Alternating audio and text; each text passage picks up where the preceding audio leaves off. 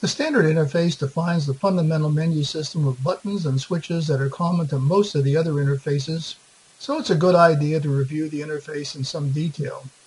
So to get to the standard interface, simply come over here and click on the Run Standard Interface button.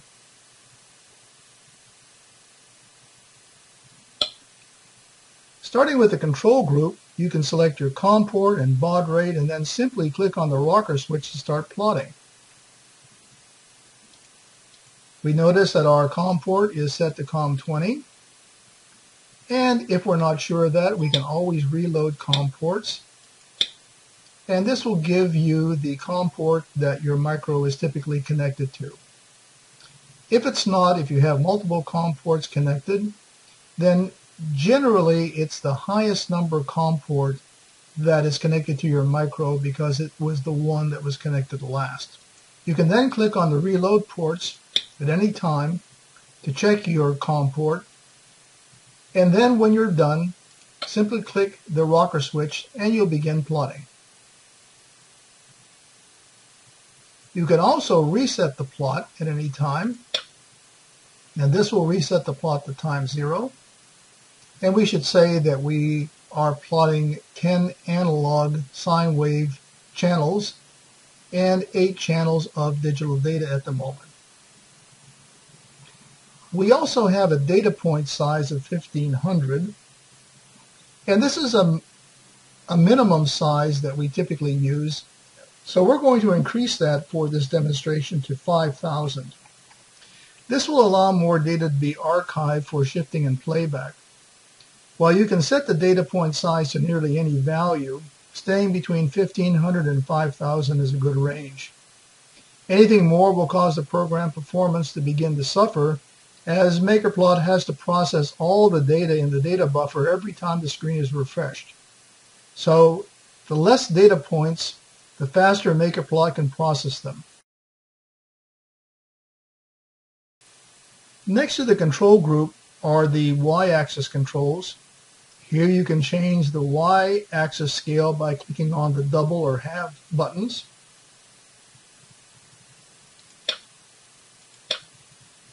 And notice that we went from 250 to 500 to 1000 by doubling it. Now we can go the opposite way by halving it. We're back to 250 again.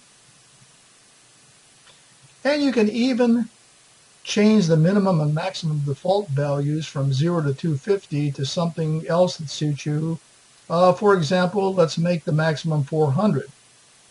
So just key in 400 in the text box. Click the Enter key. And now our y-axis goes from 0 to 400. There's also a text box to enter a label for the y-axis. And since we're plotting digital and analog data, let's enter digital and analog for a label.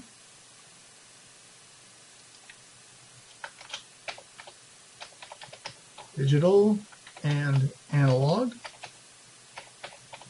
Click the Enter key. And the y-axis is labeled digital and analog. There's even a button to auto-scale the data, so what does that mean? Well, let's click on it to find out.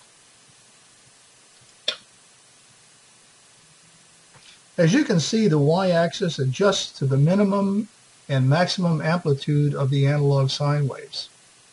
Now this is a neat feature, especially if you're plotting data and want to have the y-axis adjust to it quickly. You can bring back the original Y scale by going back to the control group and clicking on the Reset Axis button, like now. Now the Y-axis goes back to the values in the min and max text boxes, which are right now 0 for minimum and 400 for maximum.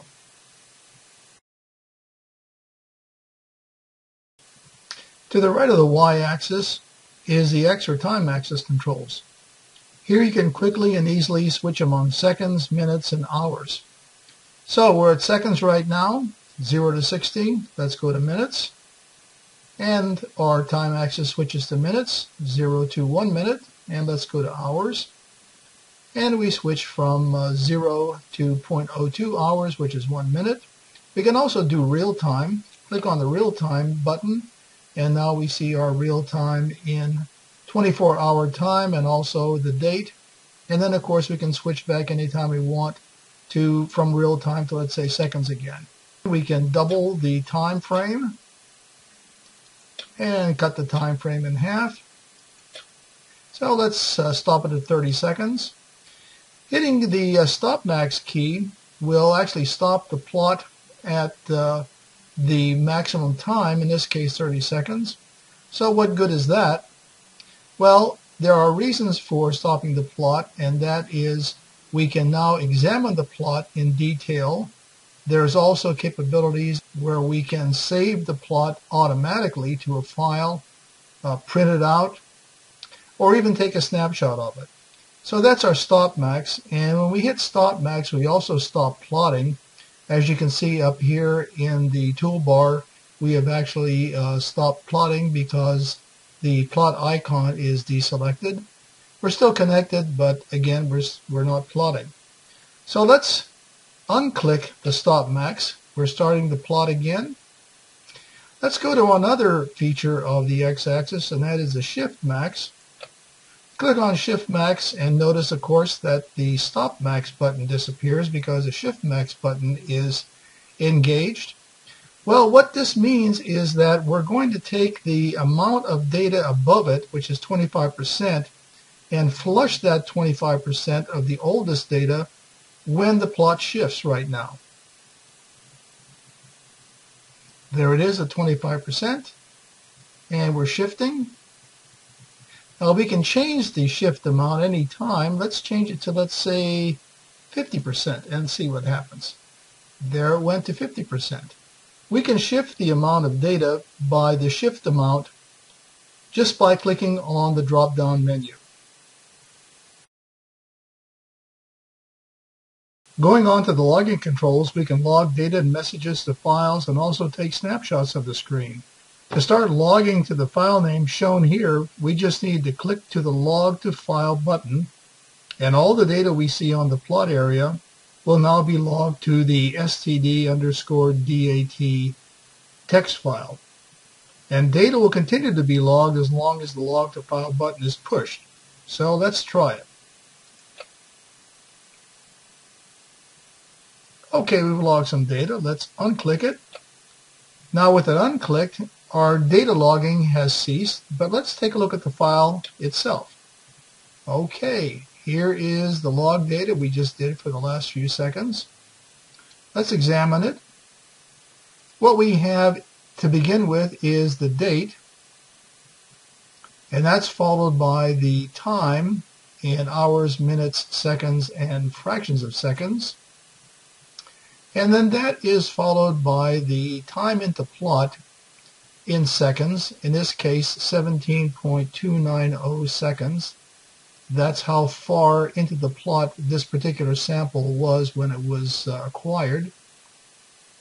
Right after the time into the plot, we have our 8 bits of digital data, and followed by that we have our 10 values of analog data, all separated with commas. So that's how to interpret the data log file. And once again, we can leave the Log to File button on as long as we want to log as much data as we want. Let's drop that for the time being. We can come down here, of course, and change the name of the file to anything we want at any time. And one of the important things to realize, too, is that we can change the extension from txt to a .csv, which will make it Excel compatible directly. Nevertheless, our file name must have either a .txt or .csv extension to really work. Going over to the next set of buttons, we have our Snapshot, View Snap, and Open Folder. Now what we can do here is we can use these buttons to take a snapshot of the screen, like now, another one now, a third one now, and a fourth one. All right, let's view them. All right, there's the fourth shot that we just took. But if we come down here to the arrow icons, we can step back in time and look at the plots that we snapped. So this is a very powerful feature. We can capture these snapshots at any time manually, and like we did before with our stop max and even with our shift max buttons in the x-axis, we can actually take snapshots automatically when the plot hits the maximum time limit at the very, very right end. All right, make sure that we switch back from our JPEGs, which is what we're looking at right now, to our actual plot because they look pretty much the same. So here's our actual plot going on. And we, again, just saw the snapshot and we saw the view snap. Open folder will get us to the folder where these snaps are registered. And here they are right here. And you can examine these at your leisure. You can copy them to file, rather copy them into reports, manipulate them with Photoshop, anything you want to do. So it's a very, very powerful feature of MakerPlot to not only have data logging capabilities, but also to have graphic snapshot capabilities. And finally, the last three buttons are our Save Settings, Load Settings, and Plot Selects. The changes that we made to this particular interface involved a y-axis change and certain other things. We can save those settings just by clicking Save, and it asks us to save those settings. So the next time we come back to this particular interface, we can load those settings, and those settings will then come back to our interface screen automatically. So we don't have to really key in anything anymore. And finally, our plot select gets us back to our startup interface screen. So that's really how the standard interface works.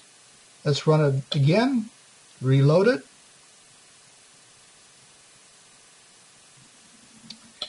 The standard interface is really the basis of most of the menu systems for the other interfaces. So understanding the standard interface is quite important to also understanding future interfaces that we're going to get into in this series.